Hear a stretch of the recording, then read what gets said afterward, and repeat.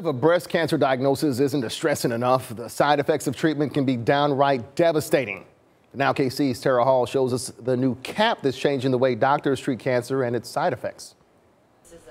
While many women would be concerned about their new highlights of grays, Marilyn Scherer embraces her salt and pepper roots. I got to keep my hair. I didn't feel sick and I didn't look sick.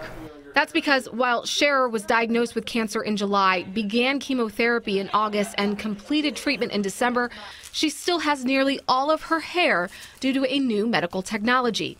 You immediately think, oh gosh, am I going to die? That's what everybody thinks, you know, when you hear cancer.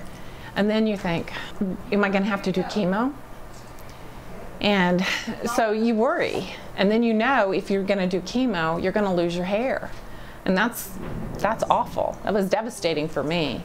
Menorah Medical Center is the only cancer treatment center in Kansas City with the Dignicap, a medical device that preserves a cancer patient's hair by cooling the scalp during chemotherapy. When you cool the scalp, there's less blood flow to the scalp, and so less blood flow means that the chemo that's going into your veins isn't circulating to high concentrations in the scalp, and the hair follicles don't have that cell turnover and trauma that they would otherwise have. When I look in the mirror every day, I want to see me. I don't want to be reminded that I have breast cancer.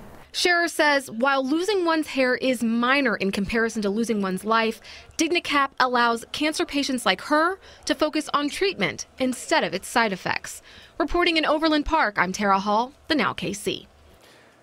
And right now, the Dignicap is only approved by the FDA for preserving hair during chemotherapy for breast cancer patients. But doctors at Menorah Medical Center say the treatment would work for anyone with any kind of cancer.